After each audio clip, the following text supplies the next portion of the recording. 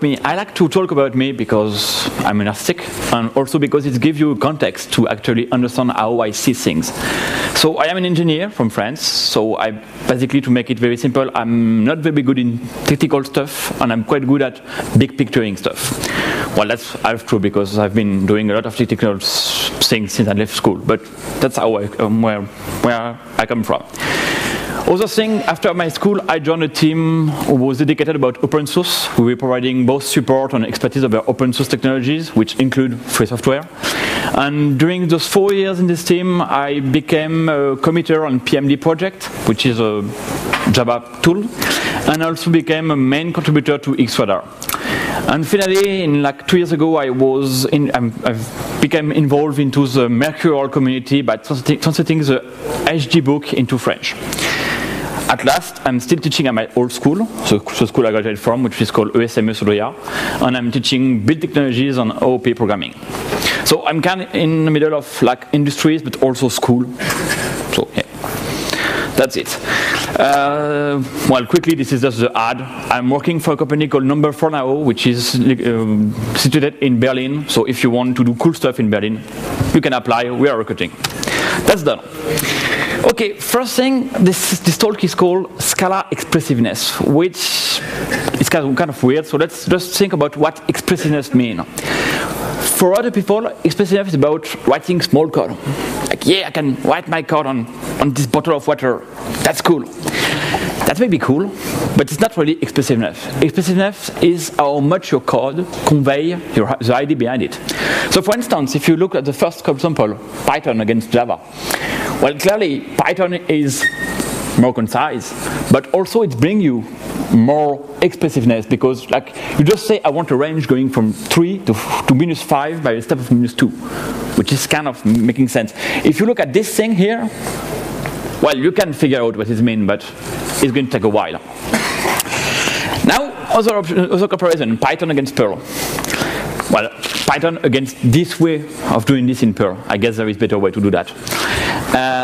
Same thing again, if you look at Python, it's maybe somehow a bit longer than the one in Perl, but it's kind of making more sense. It's more easy to understand what's happening here than here.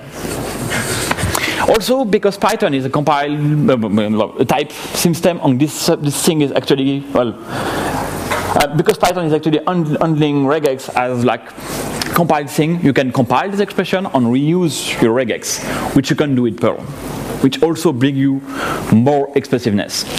The idea is not to say that Python is better than Perl, Java, or whatever. The idea is to say that depending on what you're doing, expressiveness of a language may change. So that was a little introduction about this. So what does it really bring us? I mean, why do we seek or not expressiveness in programming languages? Well, the first thing is high level of abstraction. We always seek for high level of abstraction, otherwise we will still be playing with, I don't know, assembler system. This, of course, brings us a more easy way to express ourselves because the more high level we are, the less we have to take care about little things behind. So if you are writing a web services, for instance, you don't want to worry about network connection, TCP/IP error, or this kind of stuff. You just want to write your web services and just hopefully create something that's working over the web. Also, we want to have expressiveness because basically we wrote less code. And the thing is that the less we wrote code, the less we expose ourselves to bugs. If we go back to the big sample of Java code we just saw, there is many ways to get something wrong here. We can put +1 instead of +2, we can change a sign. The Python way with this range function is more efficient and less prone to bug. And of course, the more your code conveys sense, the more your code is expressive, well, the less it's readable. And it's far more better to spend 3 hours writing 3 lines of code rather than spend like 1 hour writing like a huge bunch of code. It's going to be quite difficult to read after a while. So let's start with the first example. No, not yet. Yeah, no, first Scala. So a little bit about Scala. I don't know how much people here know about these languages. So basically it's running over the JVM. So it's like written in Java and run over Java. I guess there is support now. I mean, there is support like you can run Scala over, I think, Mono on some other languages, but whatever. Basically, this languages is like providing you with OOP programming languages. You can have classes, you can have inheritance, polymorphism, methods, this kind of stuff. But it's also mixing functional programming, which means that you have closure, you have, well, function as a first-class citizen, this kind of thing. Which makes Scala a very, very rich and complex syntax. Basically, I think Scala can even kick its ass to C++. And I mean, this is already very complex. Well, we'll see when we are going to see to the code that Scala has a very, very many keywords and stuff like that. But also, it's still a strongly typed languages. It's not like Groovy, which is like not type. It's still strongly typed, and it's also helping you by using inference. Basically, it's trying to deduce the type of the current values or variable. So you don't have to do this thing that we also see in Java, like list, string, equal new array list string. No, you just write val equal new list, and it's going to be able to say, okay, you just want to create a new val, which is a list. And because you put string into the list, it's a list of string. So it's going to deduce basically the typing, which really help you because you can just leave out all this typing stuff and still have the benefit of typing, at least if you believe in typing. Well, some people don't, so whatever. Okay, first example.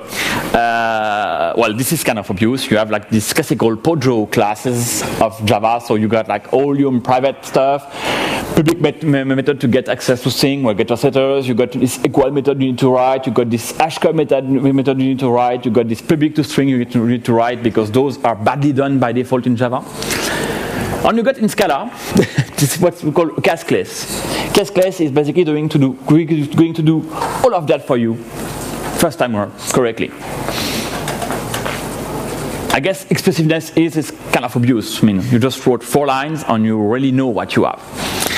And again, you can see that it's still strongly typed. I mean, this returning a string, those are string. We are not having like a Groovy or a typeless language. Okay, next example. Pattern matching makes it safer. As you can see, well, this is like an example of how to handle branching in a code in Java. Well, given, to be truthful, this is a bad example. One can do better in Java. I hope you are seeing stuff because the red thing is not really, well, whatever. So basically you got this huge if statement where you are doing stuff like if my list is not empty, get this thing and equal to that thing and blah, blah, blah, blah, blah. Okay, so that's crappy, and basically you can either have a special case, a valid result, or a partial result. At the end, you just print the message. Here, you got this case statement, which is very powerful in Scala, because this case statement is allow you to actually match against type. So if you just pass to the case statement a valid list with the content you expect, like 1 and 2, it's going to go to no hop. If you pass a list with 2 and 4, it's going to go to valid result.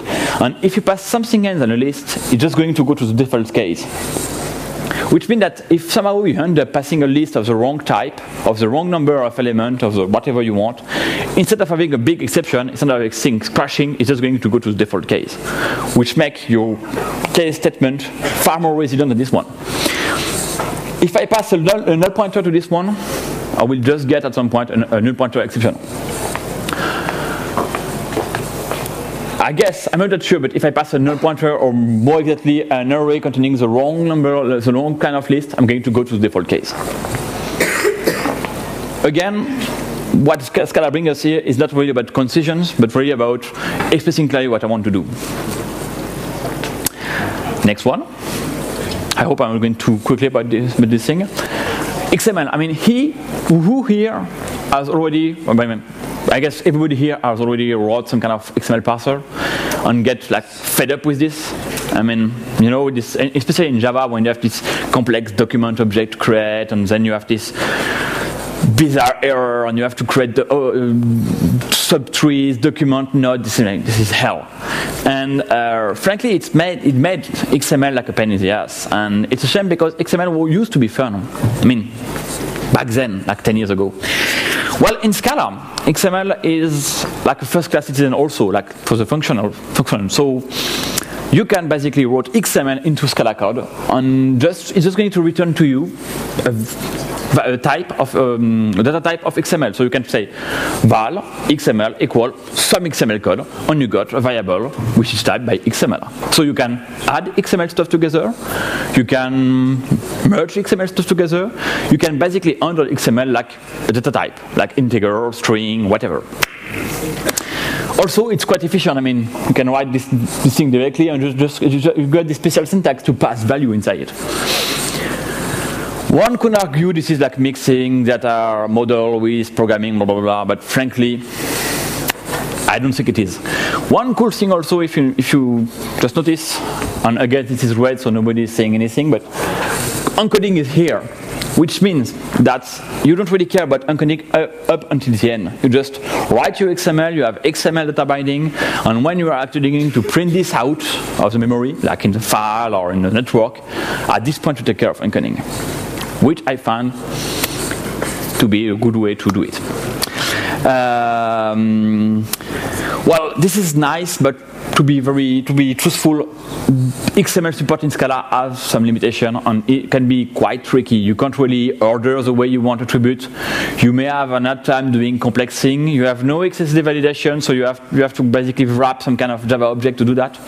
So it's not perfect, but it really gives you a way to quickly deal with XML. I mean, simple case, very quickly and efficiently. And also, again, going back to the expressiveness, it means that if you have an issue with this thing, when you're going to open the code, we'll just like we have like a template of the XML file, not like DOM object with some add and I don't know with some set attribute thingy, which is not very clear. You're going to see directly what you are fixing. One more example, which is quite famous. This one is about ending lists, and we all know, because we are all developers, that ending list is mostly what we do. When we just create anything, any program is going to be ending lists, this sort of stuff. And this famous example was done by Martin Odersky, which is a Scala creator. So it's quite famous, and it's really, I think it really shows you how much Scala can be concise and most important, expressive. So I just create a list here of person. So I create person. Person are already defined on the first line. This is the case class. So like in the first example, with one line I can define a new object. Then I create a list of person. I don't have to type person because person is a list. A list I fill with person. So Scala is able to deduce that this list is a list of person. If I try to add something else than a person here, I'm going to have a compilation error. And then I'm going to create a new, well, actually two new lists, older and younger. Those two new lists are going to be partitioned from the person list. And I'm going to pass to the partition method a function. This is a function, the thing here. So the underscore.age superior equal 18 is a function. And the partition method is going to use this function to actually create two sublists. One will be younger, one will be older. Now just close your eyes and think about doing the same thing in Java code. Okay, scary thing.